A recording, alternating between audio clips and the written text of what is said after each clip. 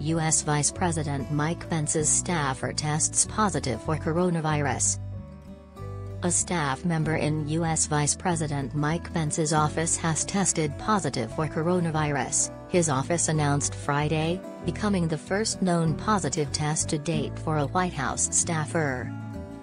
This evening we were notified that a member of the Office of the Vice President tested positive for the coronavirus, Pence's press secretary, Katie Miller, said in a statement. Neither President Trump nor Vice President Pence had close contact with the individual. Further contact tracing is being conducted in accordance with CDC guidelines, the spokeswoman added. At least 2 people tested positive for the coronavirus after attending the American-Israel Public Affairs Committee's policy conference in Washington, which was attended by Pence as well as several lawmakers and aides.